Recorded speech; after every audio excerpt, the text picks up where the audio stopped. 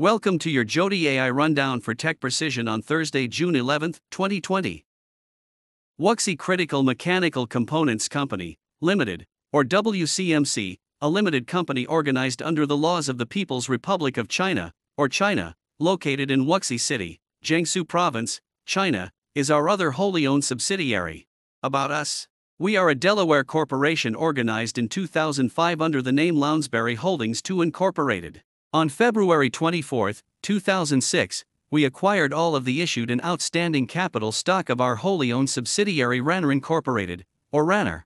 The company has been designated as a provider of a COVID-19 essential service under the emergency order in Massachusetts and, accordingly, has continued its operations. For example, in March 2018, the U.S. imposed an additional 25% tariff under Section 232 of the Trade Expansion Act of 1962, as amended, on steel products imported into the U.S.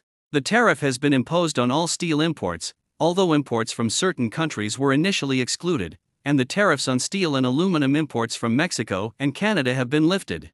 In this connection, the United States government declared a national emergency and various state governments have imposed various lockdown and shelter-in-place orders as a result of the COVID-19 pandemic, including the government of the Commonwealth of Massachusetts.